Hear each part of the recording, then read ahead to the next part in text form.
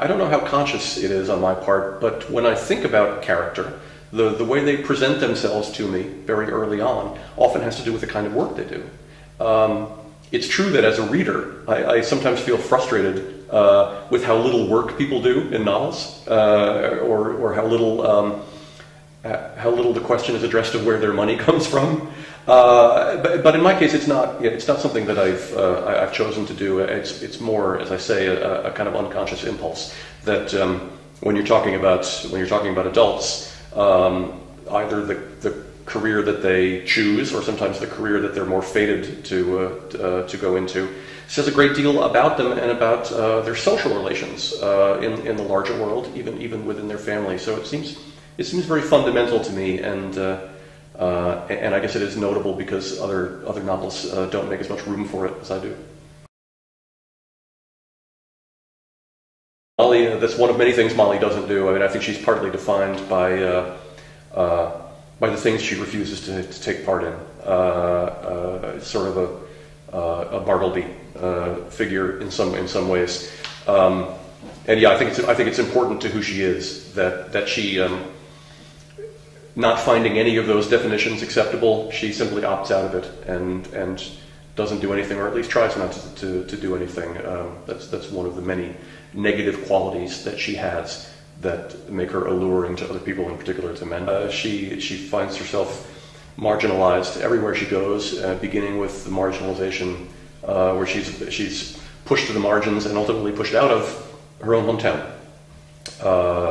Yeah, again, that's an important quality of hers, that she's not comfortable in the center of any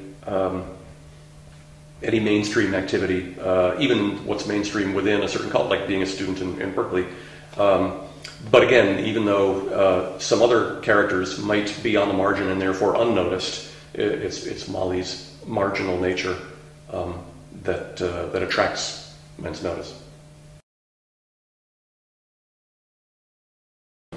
Yes, true. But the illusion that you try to create, obviously, is of the characters not only just making choices, but making choices that are true to who they are.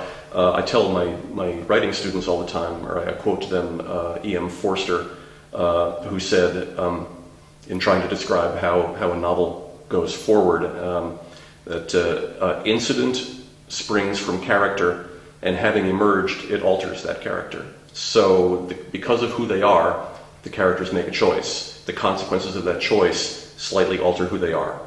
So John is not the same John on the last page as he was on the first, etc. Yeah, it's of course in the end the author making all those choices, but the art of it is to make the characters seem real enough that at a certain point it seems like the logic of the character is taking over. You're right. She also creates desire. Less not unconsciously, but involuntarily. She creates it and is interested in the effects of that. But again, I think I would still say that in her case, the effects that she's interested in are almost always destructive, whereas in the wider world, it's more about creating growth. Well, let's see. I guess I'd answer that in two ways. Yes, she is to some degree. I think she's a metaphor in that her beauty is considered, the value of it is considered negotiable. It's considered to some degree for sale. It's something that people want to appropriate in the way that advertising appropriates value from artwork, from celebrities, from the world around it. So in that sense, yes. But I'm always a little bit hesitant to say that any character is a metaphor for anything, because you want them to seem like people first, and only later perhaps like metaphors or like symbols. And I worry, even all these years after I wrote her, I worry that if I made her too much of a metaphor, it would make her seem less than real. I do agree with that, and I also, a writer I happen to particularly like is Alain Robbe, who said in one of his essays, as again I tell my students frequently, that it's traditionally said of writers that so-and-so has something to say and he says it well, and he says, might we not rather say that the true writer has nothing to say, he has only a way of speaking. I've always liked that idea. But I do think, and another book I think of in this connection is To the Lighthouse by Virginia Woolf, where the lighthouse is obviously a huge, powerful, multifaceted symbol, but if you read the book closely, before it is any of those things, it's an actual lighthouse. And to me, the progression through verisimilitude to symbol or to metaphor is very important. And the novel doesn't want to, the expression jump the gun. It doesn't want to jump the gun on that. When we were talking about the relationship between real-life characters and fictional ones, and I think often readers misunderstand that process and think that we import real people, whether famous people or people from our own lives, into fiction, give them a fake name, and that's all the work we need to do. In the case of Toscani, who I think maybe a little less well-known figure now, but quite well-known at the time, I went to hear him speak about his work, in particular about the Benetton advertising, and he was such a charismatic figure, and he was such a true believer in what he was doing, and he believed so strongly that what he was doing represented the future, that you were just sort of drawn into his orbit, and you believed it too, at least for a little while, until maybe you got outside and had a cigarette and thought about it, and you realized, no, that's not it at all. But the point was, it just seemed like a perfect sort of character. And so knowing that, rather than going to the library and learning everything I could about Oliviero Toscani, I quite consciously did the opposite, which was to learn nothing else about him, because I think the more you learn about a figure like that, the more tied you are to the real, and the harder time you have departing from the real. I thought that 1 hour itself, the 1 hour plus what I knew from having seen those advertisements like everybody else in the world, that gave me what I needed, to begin to develop a character. It was not the pattern for a character, but more like the seed. So yeah, that one evening in his company was important in the development of the book, and some of the lines in the speech that Mal gives are really drawn straight from that. It's very true, and it's important that Mal doesn't create. He in I think true capitalist fashion, he causes things to be created, but does not create himself. But in fairness to him, he also, I think, the speech is an anomaly for him. It's something that he doesn't often do. He stays in the background as well. I think that's his hope. He has. It was important to me, in every aspect of the book, in every aspect of Mal's character, that he be genuine, that he really be what he says he is. He has no ulterior motive. He's not a cynic. He's not being ironic. He's not doing this in order to gain fame for himself, really, at all. I mean, he's a true believer. So in that sense, I think he's obviously a man with a large ego, in a way that you need to be if you're going to create the kind of institution he tries to create. But that doesn't mean he wants to be famous or wants to step in front of the things that he causes to be created. I do think that he has, to some degree, the sensibility of an artist, but which is to say, both the stubborn conviction that he sees something that nobody else sees, and also, frankly, the large ego. So he does possess something of an artist's personality, but not obviously of an artist's gift. And it's true. Yeah, it is sufficient. He feels no need to create himself. He does. For him, not just knowing what he knows, but knowing that he has the power. Again, a bit like an artist, he has the power to take what's in his head, the thing that he sees that no one else sees, and make that real in the world. It's not unlike an artist. I'm a big fan of the series. Obviously, it's portraying a world far different than the world that Mal and John find themselves working in, and to me, that's a part of the series' appeal. I think there's a kind of nostalgia that we all have for the days when we were still innocent about advertising and when it could speak to us in the simplest, really most unsophisticated way, as if we were children. You know, again, the foundation of most nostalgic feeling. So I think that's a terrific series on every level. But in terms of the world in which and the time in which it's set, when I watch it, I think that what's comforting about it, at least for American audiences, is the memory of a time when we weren't quite so, we didn't have quite such an ironic sophistication about the way the world of advertising spoke to us.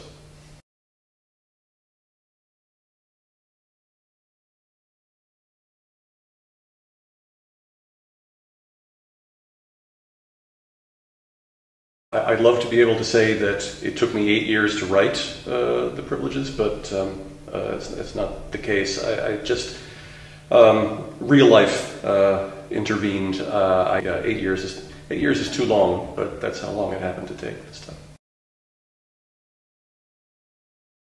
Their subject matter is the split or the schism between a character's dreams and their doubts, or between their self-image and the way they actually move through the world. Yeah, that's where the really interesting psychological territory is.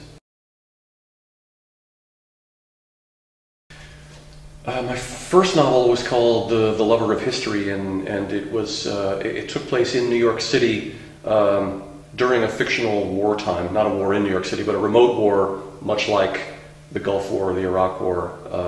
Even though this was years before that happened. My second was called The Liberty Campaign, and that was actually another novel about the world of advertising, although from a very different perspective. It was the story of a man who was retiring at age 65 or 70 from a long career in that world, so a much less modern, much less ironic world than the one in Palladio. And the third was called St. Famous, and that was the story of an aspiring writer who becomes, he realizes his dreams of fame, but for the wrong reasons, which is to say that he's accidentally videotaped being beaten during a riot, becomes a celebrity, but not on his own terms. In March in the United States, I'll have a new novel out called 1,000 Pardons, and that will be published in France by Plon as well. I don't know yet the date. And that's a novel about a woman who has to go back to work, a mother has to go back to work relatively late in life because of a kind of family disaster, and she goes into the branch of public relations called crisis management. I don't know if there's a French equivalent, but it's when a famous person or a corporation does something terrible and has to have their public image rehabilitated. She gets involved in this world and discovers that she has a rare gift which other people soon learn to exploit for getting powerful men to apologize.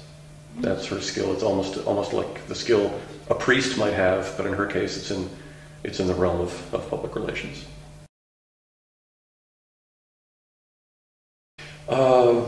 I do. I mean, I think we certainly still live in the era where there's a very large cultural industry devoted to the manufacture of illusions. I have to say the French title I like quite a bit. It was not my idea, but when my editor at Plon suggested it, I thought it worked marvelously for the book. Yeah.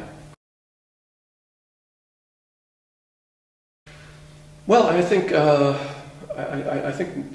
novelists in general in our time, they speak in a kind of opposition to the broader, more familiar cultural narrative, and they are engaged in trying to establish a kind of counter narrative. I mean, the Palladio to me is, I hope, a counter narrative to the world of advertising, and in particular to the language of advertising, which, as you see in the novel, pervades the world of art, but also, I think the story of the second half of the century, really, is in part the story of the incursion of that advertising language into other sorts of public discourse, not just art, but politics, obviously, and even increasingly into the private realm.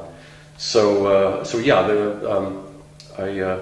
our medium, really, as writers, is not simply language, but also character. So yes, to try to break these ideas the way a prism might break up light into these three different figures, Mal and Molly and John.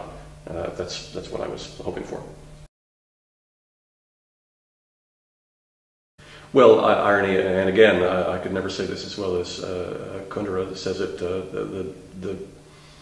The novel, certainly the European notion of the novel, is founded on the notion of irony, and I feel like I can. There was a lot of talk in the United States after 9/11, in particular, about how somehow irony was dead or outdated. It turned out, of course, to be untrue. But I feel like I can make the case for Mal that irony is toxic, it's morally corrosive, and it has to be overcome. But that doesn't mean I agree with him. It's obviously, if you're going to write a book in which characters have different opinions, you need to be able to hold those opinions in your head without necessarily feeling faithful to them personally. I wanted that section that's narrated by John to be in the middle of the book. It's a moment where, with all the other social voices, corporate voices, ironic voices, detached voices going on in the book, there's that moment in the middle where the individual voice emerges. I think fairly unironically. I mean, it's a kind of genuine emotion, genuine feeling he's in touch with. Part of the reason I made it into a sort of diary, having emerged, it then disappears again as the book concludes. So yeah, in that sense, it is a book within a book.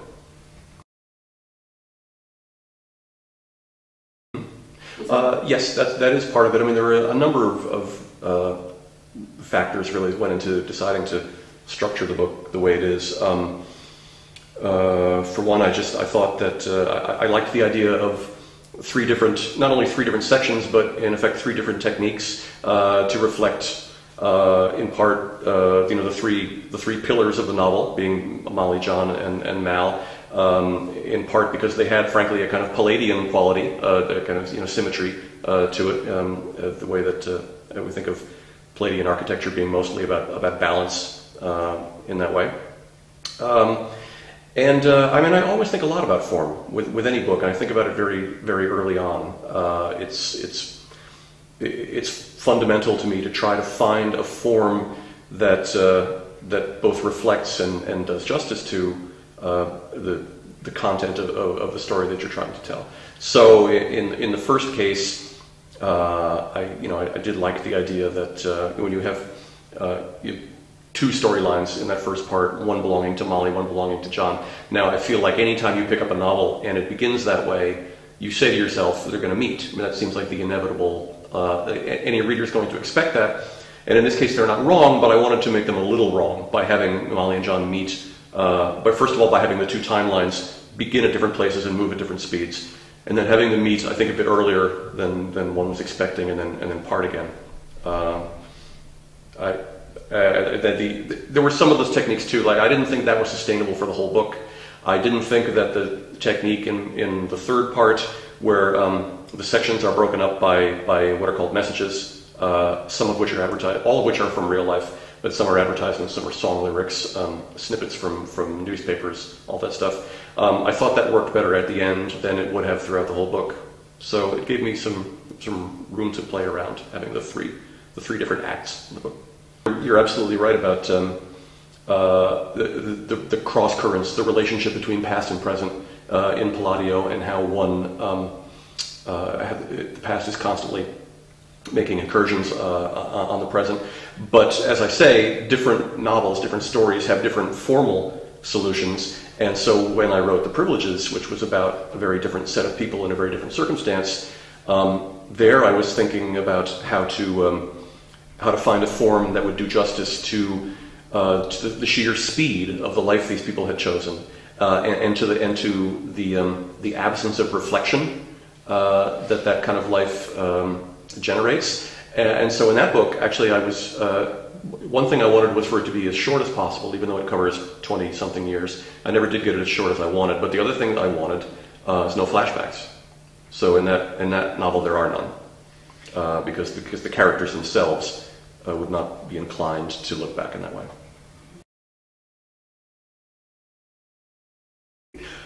You know, it's funny, now that you point that out, I mean, I think there's a couple of my books that have characters talking about fate. I think it's in the Privileges too, talking about fate in that way. And I think that part of it, there's also a similar, although obviously much greater, passage about fate at the very end of Madame Bovary. And I think for any novelist, you can't rely too much on the notion of fate, because the reader is aware that there really is no fate in the novel. The author is making the decisions. The author is behind everything. So there's something unconsciously novelistic about characters in my books dismissing the idea of fate, because after all, they live in a novel. So there's no fate for them, really. It's all me. It's definitely, well, advertising itself is obviously about consumption. One of the ways in which traditional advertising works. Mal, I think, was trying to evolve beyond this, but it works by manufacturing a particular fear and then offering you the way to resolve that fear, which is always to buy a product, right? This is also the way politics works. The manufacture of a fear that you didn't know you had, or that you didn't really know existed. My breath is terrible, that kind of thing. And then as soon as the fear is created, here's the way to make the fear go away. So in that sense, yeah, very, very clearly about, and in other ways too, very, very clearly about advertising as an instrument of the consumer society. And sexual consumption, I think the slight difference I would find there in terms of how Molly behaves is that her sexual drive is almost always destructive. It's almost always negative, or an expression of despair, an expression of power, but in a negative way, the power of being able to blow something up. Blowing up her relationship with John, blowing up her own childhood in some sense.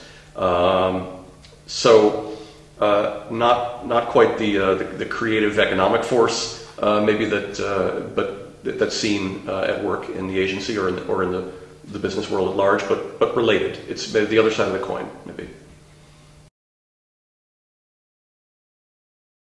Maybe it's a way of at least temporarily restoring some of the power to the reader. Because, I mean, I can't tell you how many, even while I've been here, how many marvelous readings of this book I've had, from very smart readers like yourself. It's great for me to hear, but it also makes me feel successful in that I've given the reader everything that he or she needs in order to know what to think, but I haven't told them what to think. It's fundamental, I think, and I think to any good novel, really. I mean, I think any good novel that tells you what to think, or that tells you how to judge its own characters, at least before the final page, it's dead on the page. I'm very conscious of not only not judging my characters, but of making it difficult for the reader to do so. Milan Kundera is a great writer on this subject, on the subject of the importance of suspending moral judgment within the boundaries of the novel itself.